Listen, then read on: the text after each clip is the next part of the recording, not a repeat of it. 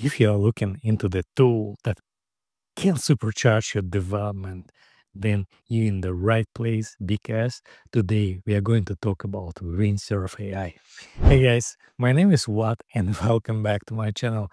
Thank you so much for your support and thank you so much for you watching my videos.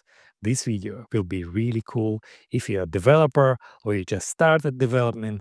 It's really great tools that I want you to know about. The name of the tool is Windsurf AI. This is not just another code editor. It is AI first integrated development environment that designed to make you faster and better developer.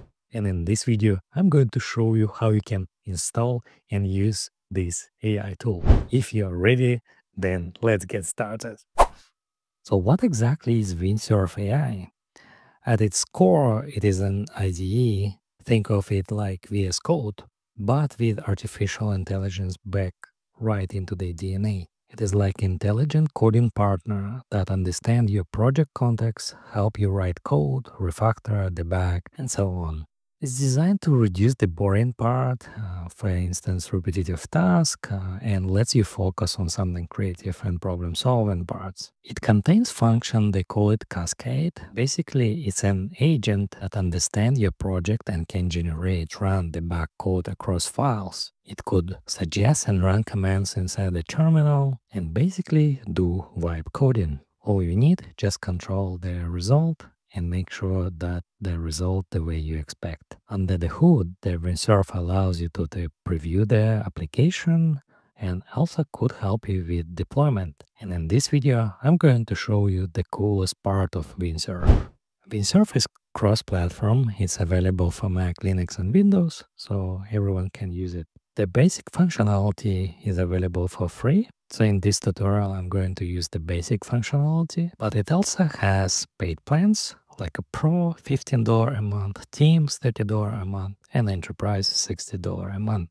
I would definitely suggest you try the free version first, and if you will satisfied, then you can subscribe to the premium. Okay, to get started with Windsurf, click the download button at the top right corner and then download the Windsurf to your computer. I'm going to use terminal and recommend you do the same because it's just easier and simpler. Simply follow the instruction on their website. Just use these 3 commands one by one and everything should work from first attempt. I will leave the link to the tutorial on my website in case you need the copy and paste commands. Let me speed up video a little bit. Once the setup is completed, simply write Windsurf and press enter. Then you will see Windsurf IDE on your screen. After that, click and get started. And then you can import your settings from VSCode if you have one installed on your computer, or you can start from scratch. I'm going to start from scratch. Windsurf allows you to select the key binding. For example, you can select VS Code style or Vim style. Then you can select the theme. I am select this dark theme. And the last step, you have to sign in. And to do that, you have to create Windsurf account. Click on the sign up button and create your account. And then you're good to go.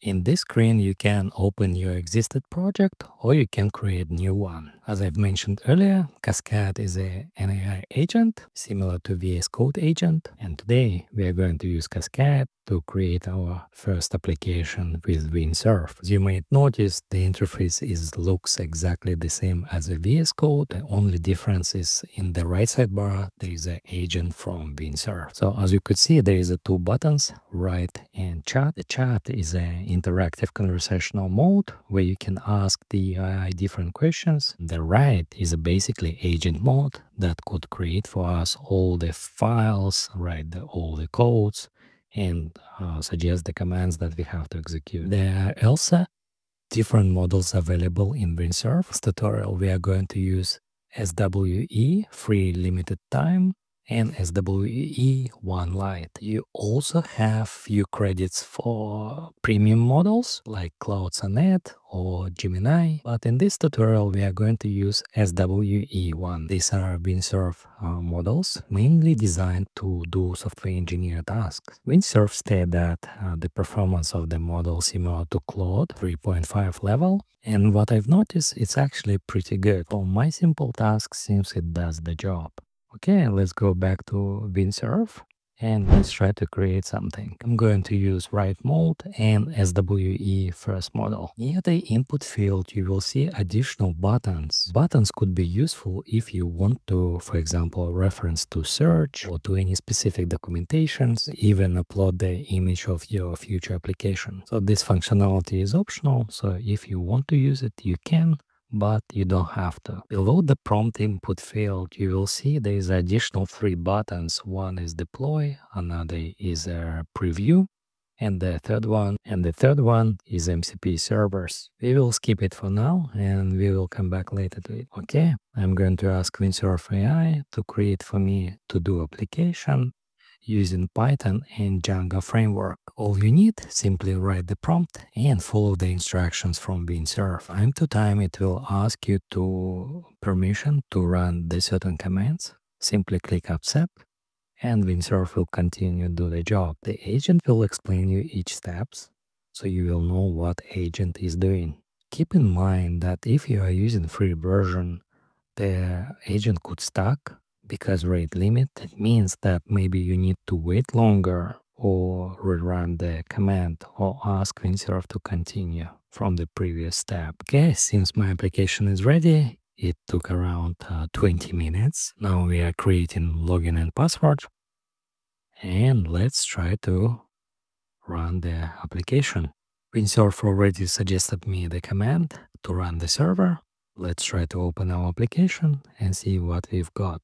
And to be honest, my first impression was, wow. Compared to the VSCode agent, the difference was like heaven and earth. This application looks really, really cool. Yes, it took longer, but the result is amazing. Okay, let's try to log in and check the functionality. Okay, seems something doesn't work. Let's copy the error message and paste it into the chat and ask Windsurf to fix it. Okay, after a couple of iterations, it's fixed the issue, and let's continue to explore the application. And this is my to-do application. I was quite surprised from the quality that I've got because the web application looks really good.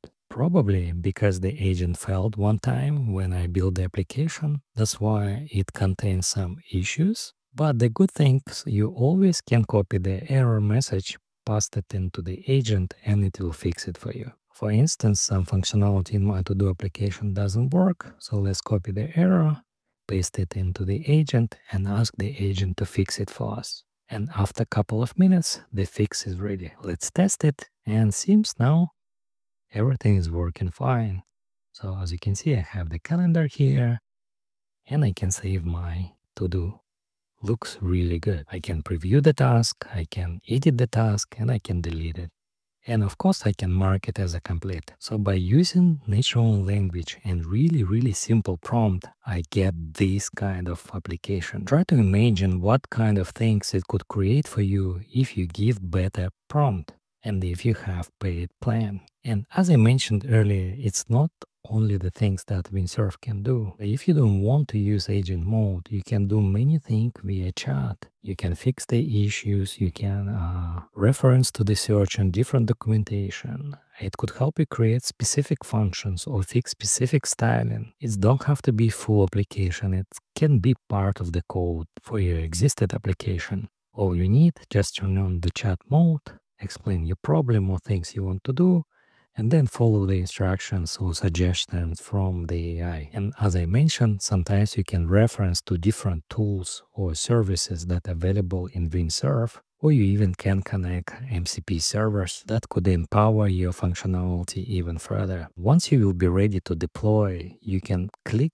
the deploy icon and Windsurf will suggest you and give you step-by-step instructions how you can deploy it. It will basically can create for you necessary files that you can use to deploy it to the different servers. And if there is a API connection between that server that you are going to use, you can do it directly through Windsurf. Simply just follow the instruction that Windsurf provides. If you want to have a separate video about deployment part, please let me know in comments below. And if I have a lot of requests, I will create one. And that's it. And as you could see, compared to my previous video about VSCode agent, Windsurf AI doing really different job. So I suggest you give it a shot. and share with me your feedback in the comments below. Thank you so much for watching this video till the end, and thank you so much for your support. If you like this video, please click like. If you don't like this video, it's okay. You can still click like, but share with me your feedback in comments below. Subscribe to my channel to don't miss my other useful videos. And I hope to see you in my next videos. Bye.